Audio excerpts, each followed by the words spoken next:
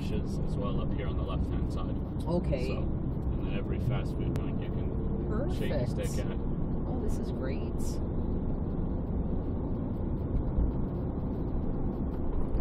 I like it. This is a great area.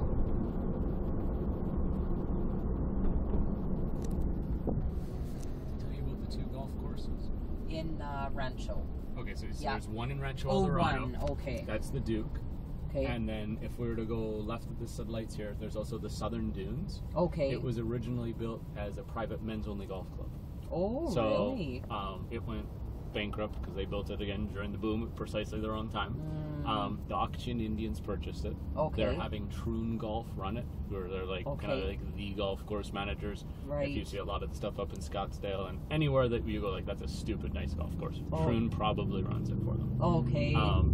Golf Digest just ranked it the number 5 course in Arizona, number Wow. 87 in the nation. So, wow, in Maricopa. Yep. And it's Wow, just very 2 minutes cool. down the road. It's nice, but significantly harder. Was that the one with 24 the holes have water? No, that's in Ocotillo by Right. the Intel factory. Right.